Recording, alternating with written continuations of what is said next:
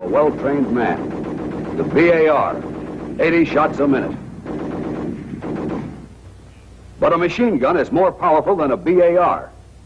Nothing but the best for the master race. And this is a machine gunner's dream. He can mow them down like wheat at 250 rounds a minute.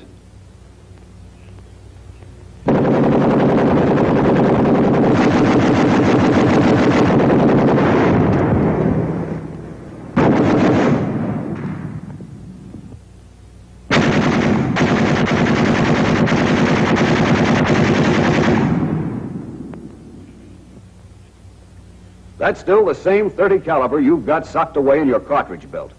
Coming out of your M1, it's deadly, sure. But when it's pouring out of a machine gun, light or heavy, it can make a man look like a sieve in a matter of seconds. Machine guns can tackle all kinds of targets. For example, it's got plenty of pepper for a dish like this.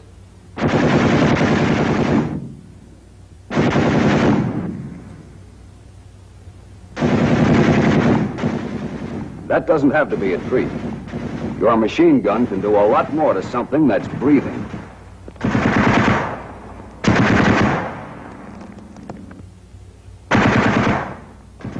And this won't be a wall much longer.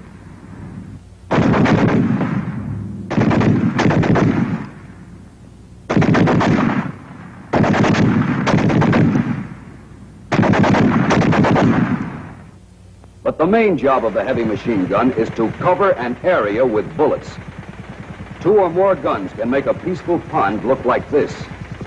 Principally because of vibrations, the bullets of a single gun make this long pattern.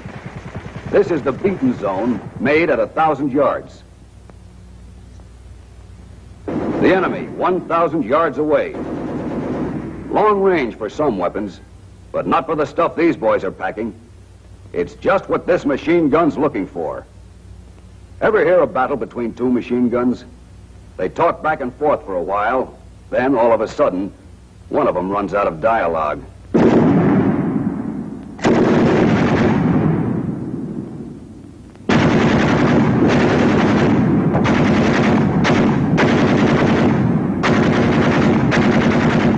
Our machine gun has a good position.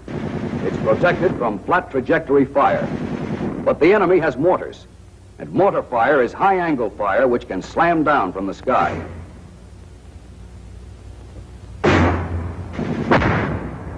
There's only one thing to do in a case like this.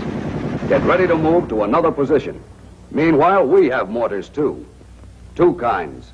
This 81 millimeter, whose shell has an effective radius of 25 yards, and the 60 millimeter, whose shell has an effective radius of 17 yards. Our mortars can take care of the enemy's machine guns, and with the high angle of fire, their mortars as well.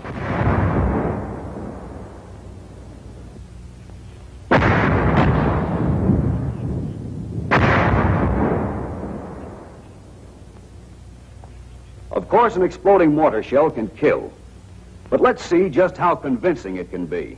The overhead cover for this command post is 2 feet thick, made of dirt and logs, and a swell target for the 81 millimeter heavy high explosive shell. The shell weighs 10 3/4 pounds, and it's equipped with a delay action fuse which explodes after penetration.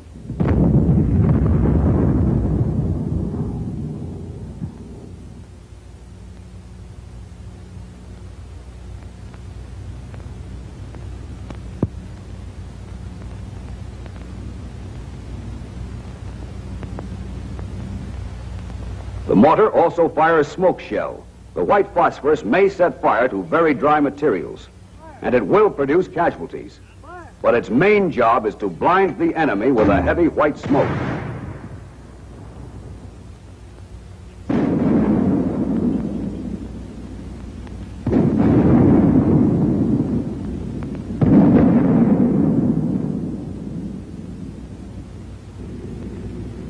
Here come the big boys, the sluggers. Tough? Sure. Powerful armor, heavy firepower, very tough. But they can be taken. You've got the weapons to blind him. Burn his pants off, blow him to hell. Watch. An ordinary bottle. Fill it with fire and you've got a Molotov cocktail. These cocktails can be homemade from gasoline, crankcase drainage, and saturated rags. Light the stuff with a match. 3 alarms for any tank in the business. If you have one of these M1 frangible grenades equipped with an igniter, you can forget the homemade cocktail. But whichever you use, the Molotov cocktail's no party for guys in a tank. You may not always have a cocktail, but you will have a rifle. It won't rip the tracks off a tank or puncture the armor, but a rifle can make it button up. You can jab his eyes out.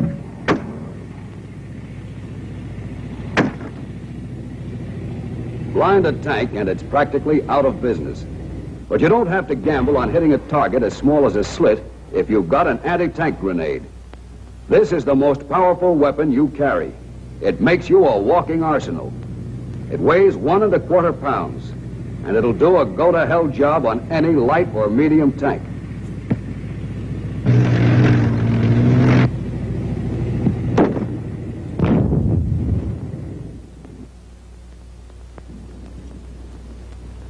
Doesn't look like much, does it? But don't kid yourself. The steel that came from that hole was shattered into fragments that whizzed inside the tank like a gang of hornets. You can put that kind of a hole in a tank from 75 yards. But remember, whenever you can, hold your fire. Wait till the tank is smack up on you. Now, give it to him.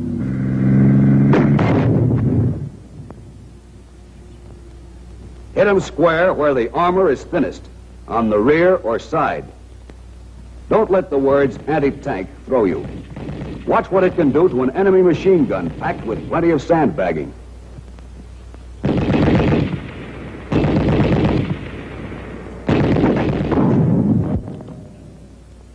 See?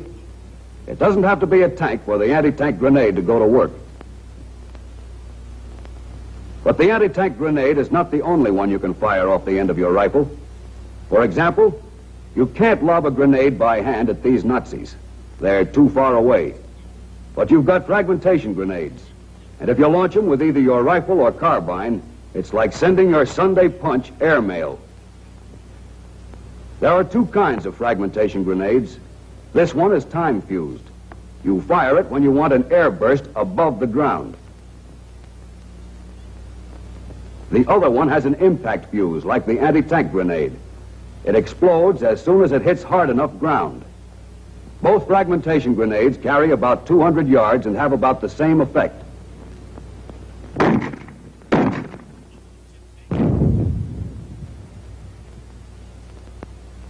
If any of those supermen are within 5 yards of either burst, finished. There's another weapon in the infantry regiment. When it first came out, soldiers thought it must have been found in a pile of junk. This is far from the truth. The first time the Nazis got a peek at it, they termed it a secret weapon because they didn't know what hit them. It's called a bazooka. It has knockout written all over it. Like everything else in the Army, it's got an official name, the anti-tank rocket launcher, and it'll tackle almost any kind of target.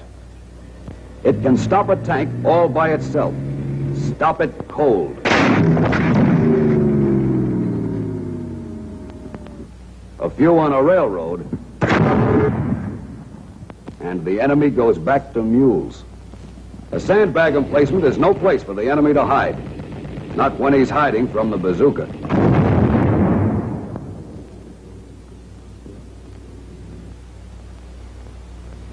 Don't think this pillbox is heaven. The bazooka makes it hell.